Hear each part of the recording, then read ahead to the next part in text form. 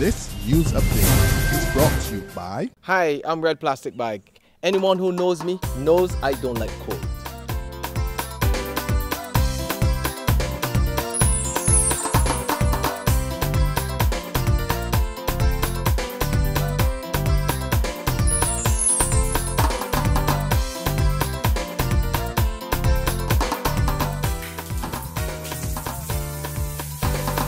Sunshine reigns in my country. I love it.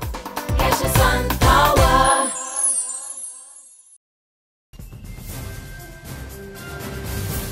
This is the 6 p.m. Barbados Today update for Thursday, March the 27th, 2014. I'm Emmanuel Joseph. Reports of changes in the top brass of the Barbados Tourism Authority. Barbados Today understands a number of senior officials is on the breadline. We'll provide more details as they come to hand. A sector in peril, the dire warning from members of the local credit union movement as they teamed up with the Caribbean Confederation of Credit Unions to press the government to rethink its plans to tax their assets. At a news conference today, Hallie Haynes, president of the Barbados Cooperative Credit Union League, unveiled the findings of a study which shows that 15 credit unions will record more losses and several others will see an erosion of the economic base.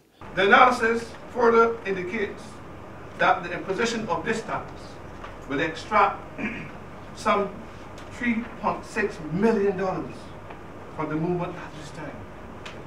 A tax expense of this magnitude will remove resources from the credit union system that could better be utilized to cushion the impact of further increases in non-performing loans that would inevitably arise in an economy that is still in recession.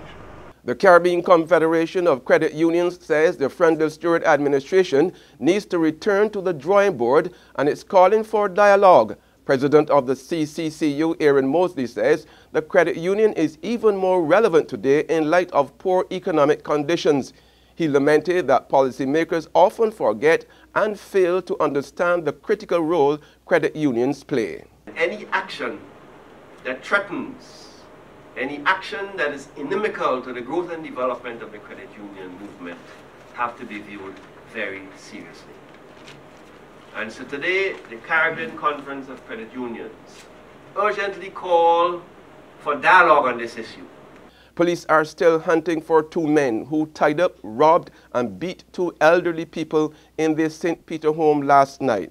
Hudson and Alice Broom were accosted and robbed by masked men brandishing cutlasses yesterday evening at their Richmond plantation home.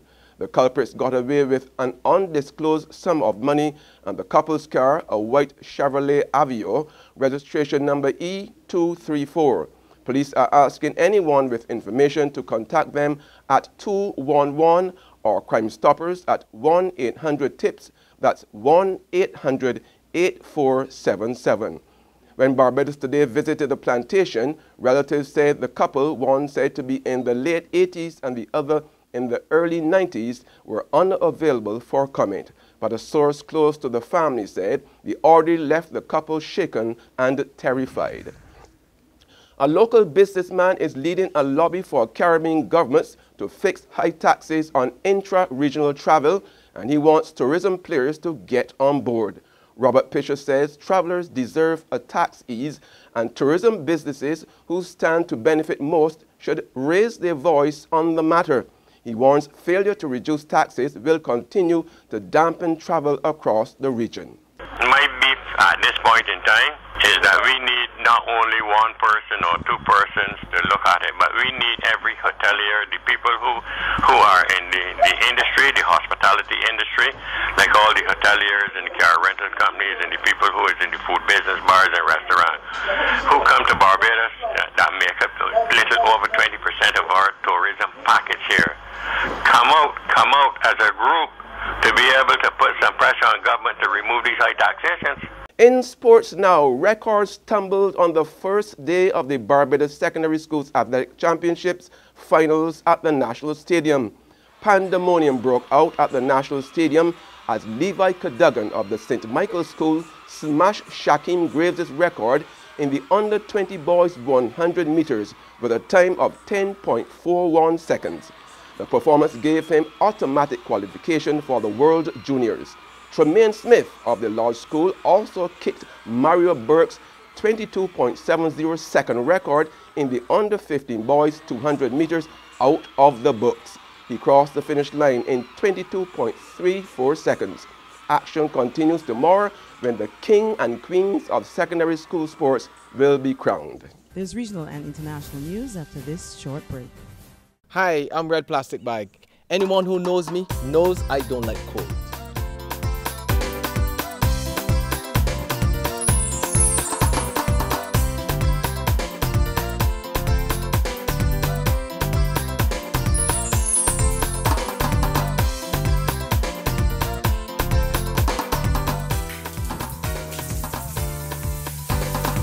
Sunshine reigns in my country. I love it.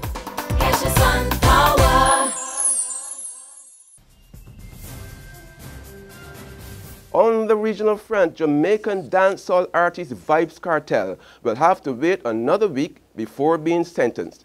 High anticipation about this morning's hearing at the Home Circuit Court came to naught as Justice Lennox Campbell put off the matter until April the 3rd.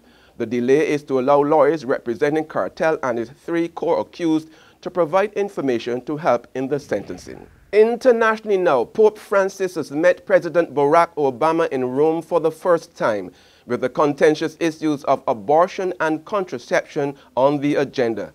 The Vatican said the talks touched on the rights to religious freedom, life, and conscientious objection. The church backs doctors who refuse to perform abortions and is concerned at contraception in U.S. healthcare laws. That's been the 6 p.m. update. Join us again tomorrow morning at 7. Until then, log on to www.barbadostoday.bb, subscribe to our e-paper and like us on Facebook to get more news and sports. I'm Emmanuel Joseph. This news update is brought to you by... Hi, I'm Red Plastic Bag. Anyone who knows me knows I don't like cold.